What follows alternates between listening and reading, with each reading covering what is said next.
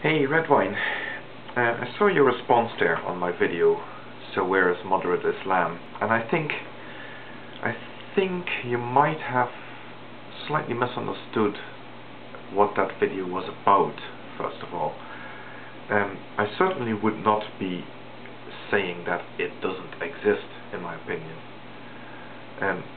It stands to reason, quite clearly, that if you're presented with a population of people numbering almost 1 billion, that the large majority of those people, as in any other population of any other group of people, would be decent people who just want to live in peace, who want to be allowed to keep their head down, mind their own business, and not be hassled by anybody. And Muslims are no different from that. So there certainly is moderate Islam out there.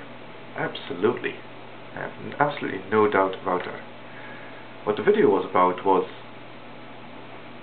wondering why those two people don't speak up as much as they could.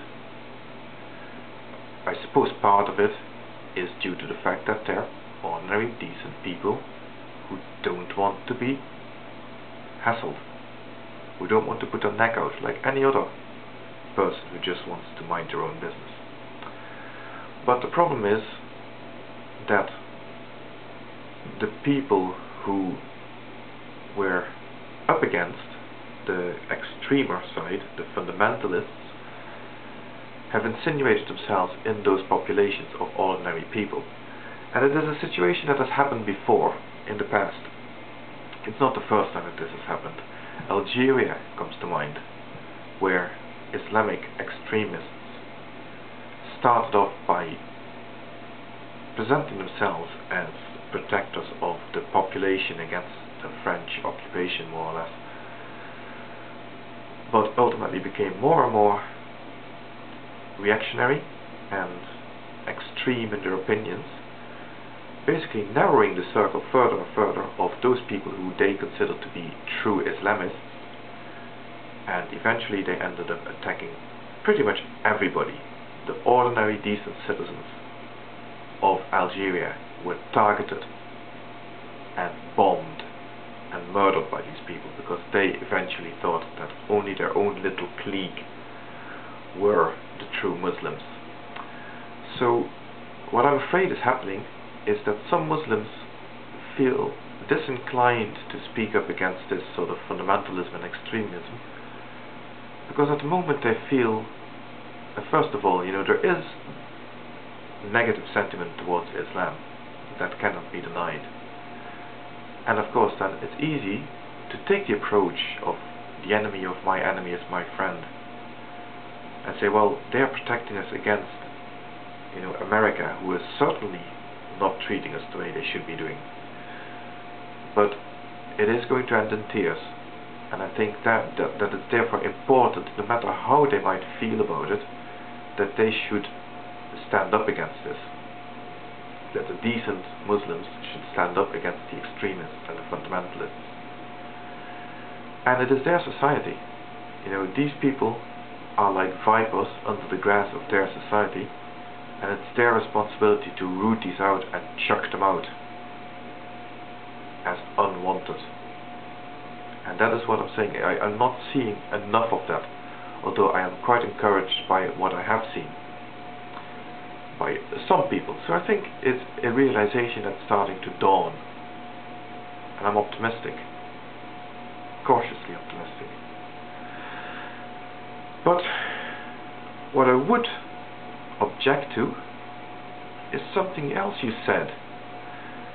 You were talking about 1790, and you were saying, prior to that, Islam, they were the good guys. I find that a bit weird, to be perfectly frank with you. I don't think before the arrival of the idea of constitutional monarchy, other than a few experiments with republics, I don't think any regime, whether it was in Europe or the Ottoman Empire anywhere else could be classified as good guys. You know, they were basically all despotic. You might have the odd benevolent dictator, but most of it was just despotism. There certainly weren't any good guys. I found it, you know, when I heard you say that, it was almost as if you were saying that in World War II, Stalinist Russia were the good guys, for no other reason that they weren't quite as bad as Nazi Germany. That sort of reasoning doesn't wash with me. In actual fact, I would suggest that maybe you read something, right? You mentioned a couple of books there yourself. Here's one that I read. It's a novel. So it's not a history book or anything. It's a novel. But it was a bit of an eye-opener when I read it. Tim Willock's The Religion. First of all, it deals with the siege of Malta. That's the backdrop to the story, and I won't go into the story. But the siege of Malta took place in 1565, and I can assure you that the Muslims in the story, who besieged the Christian city of Malta, the citadel of Malta, were far from good guys. The Sultan in question was basically pretty much a bastard who just sent thousands and thousands of people to their deaths for no other reason than he was too proud to admit that the original strategy was wrong and that he should have a better idea. The Christians weren't much better. It was just one set of fundamentalist ideas pitted against another, and neither of them came off looking very good. So to say that before 1719 the Muslims were the good guys, no, that doesn't wash with me. So, fair point on one hand, not so fair point on the other hand. I don't think anybody can be absolved here. Fundamentalism of any description is always wrong.